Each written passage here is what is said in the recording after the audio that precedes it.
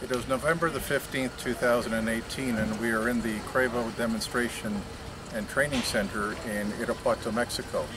And you can see above me is a retractable white cooling roof that is being used to help protect the plants both in the winter from the cold temperatures and in the summer from the high radiation and low humidity.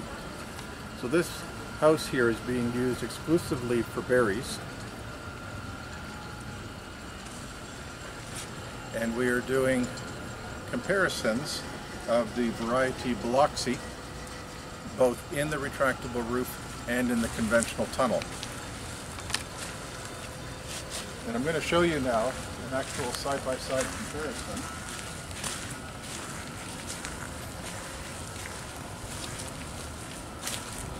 So this plant on the right was grown in the conventional tunnel. It is the variety Biloxi, and it was transplanted May 29th with 8,333 plants per hectare. And the plant on the left came from the retractable roof. Again, the same variety, same planting date, same density.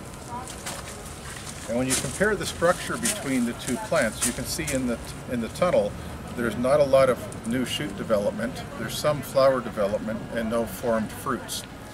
And here in the retractable roof, where we are actually optimizing the climate by managing the light, the temperature, the humidity, the transpiration and water stress, we are influencing the development so we have more growth, more flowers, more shoots, and you can see the stems are very thick. So now I'm going to show you the blackberries.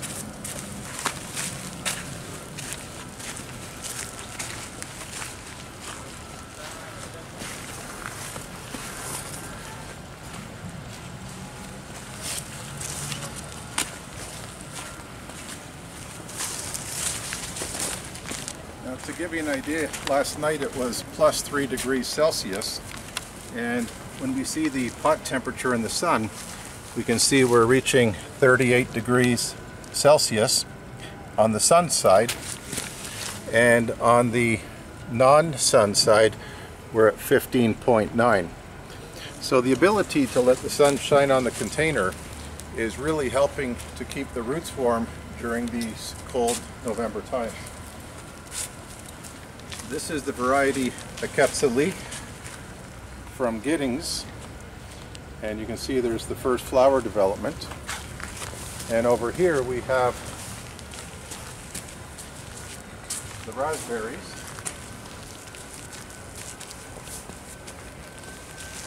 which are also from Giddings. It's the variety Evita.